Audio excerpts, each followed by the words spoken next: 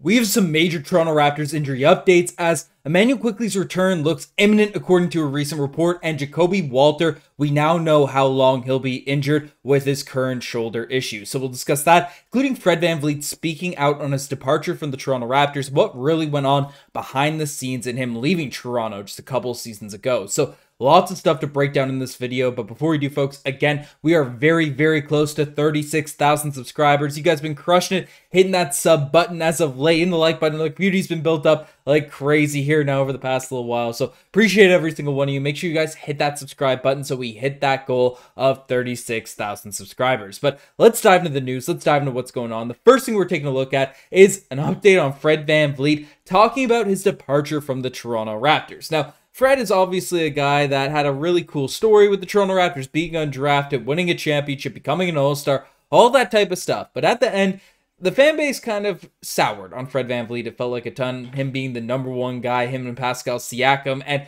it was a bit of an ugly departure, it felt like, from the team, from what was said about Nick Nurse, and that was just a bad final season for the Toronto Raptors the year that Fred VanVleet was here, and, obviously ended up leading the Toronto Raptors. The first real step the Toronto Raptors took to the rebuild, which is now fully in motion. But Fred VanVleet discussed some of this in a recent discussion on the Draymond Green podcast, saying that I felt the changing of the guard. As players, you kind of get hip to the direction of the organization wants to go in here and there and everywhere.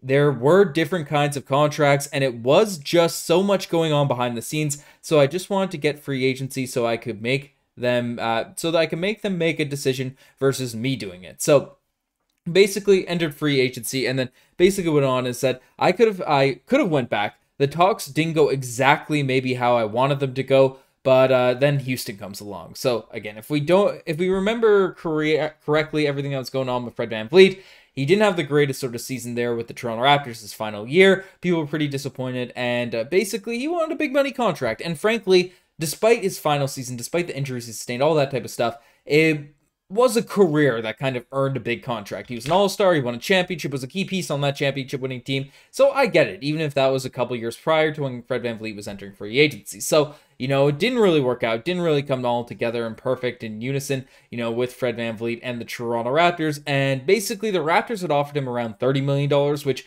a lot of Raptors fans thought was really high and a bit ludicrous for the value he was providing at that season specifically. But Houston came along and then offered him over $40 million per year. Again, a shorter term deal, but still a ton of money for Fred VanVleet. So that was a whole situation that was happening there at that point. And then the part of it that we all speculated, we all saw from, the comments that came out from everyone is, I just wanted to get back to having fun playing basketball. Post-championship Toronto, towards the end where we weren't really having fun. It got to that point, and I was looking just for a new, fresh start. And that's what Fred VanVleet kind of said regarding this situation, regarding what really went down for this team, and what was really going on with the Toronto Raptors behind the scenes. And that's why, again, Nick Nurse ended up getting fired. It's why the Toronto Raptors went in the direction of going to Darko Rajaković, saying how the vibes are up. There was a big discussion, hey, we just want to come in, have more energy, have a lot more fun. Going to last season, Masai Ujiri said that the energy, get back to playing Raptors basketball, and it wasn't really working out.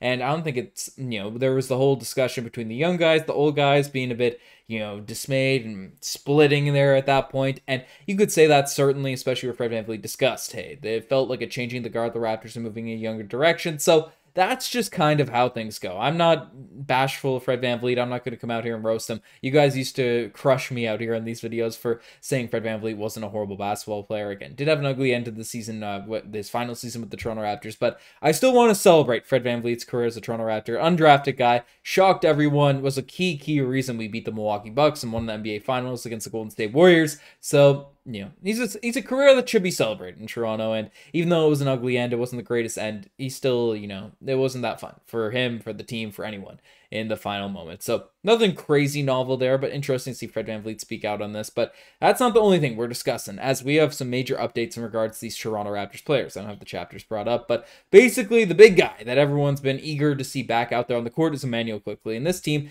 I've seen some comments get frustrated with me saying, hey, stop saying the Raptors are cursed. Every team deals with injuries or stuff. Why are you saying they're cursed? I mean, I don't know how you can look at this team since last trade deadline. And, with Barnes, Walter, Brown, Kelly Olynyk, 4 rotation players, and our superstar being out of the lineup, Immanuel Quickley, barely playing a single second this season, right? Jonathan Mobo, who had an exciting start to this year, right? Like, all these guys being injured, and you're going to tell me, again, it's a meme, like, but like that, this isn't a bad dose of luck. This isn't a bad situation. Like, there's no argument there. So I just wanted to address some of the comments there at that point. The Raptors have had brutal injury luck to start off this season, but we do have some exciting news. As essentially, we have a report that's come out that reveals an update on Immanuel Quickley. These are Fred VanVleet stats. He has not been great for the Houston Rockets so far this season, and he's playing ahead of Reed Shepard, which some people are frustrated by. But staying on track with the current discussion, but Darko Rajaković said that IQ went through practice today, and they're hopeful he plays against the LA Clippers, which is now tonight, and the same for Mobo. So again,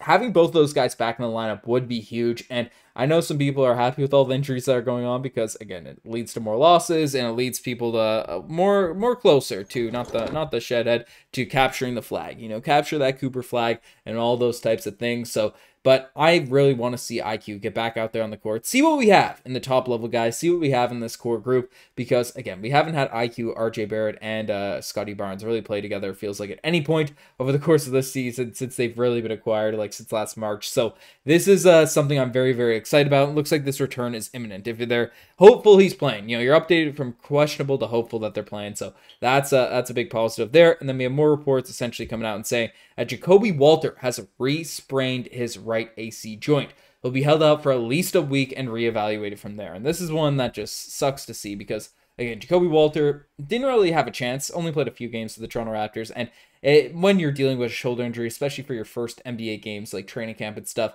it's tough to really get your rhythm back in your opening NBA games. Like, that's just a difficult situation to have. And, you know, he's looking very confident. He's looking very strong, like way more formidable than I thought he would be for a rookie coming in, you know, playing the way he is, even though the shot wasn't going down. And again, you get more reps under your belt, that becomes more and more comfy. But now at least a week for Jakob Poeltl, missing more games during a season where he just wanted to find his rhythm, get comfortable, get used to NBA action. That just sucks to see. But again, I'm happy about the Mobo update. Hopefully he's returning against LA Clippers tonight. By the time this is out, maybe we already have an official no, but having Immanuel Quickley's return look imminent for this team is going to be massive. It's going to make these games even more exciting. Another piece to really watch and get pumped up about for Toronto Raptors fans, because again, we invested a ton of money into Immanuel Quickley and into Scottie Barnes, and we haven't got to reap the benefits of it just yet in terms of starting the season. So again, very early on in the season, I'm not sure how it's going to go. Like, do we have a picture of the Eastern Conference? We do not. But the Raptors are still, like, even with all the injuries, even with the tough schedule, even with everything that's going on, the Raptors are still a team that's like 2-3 games back to the 3rd seed. So,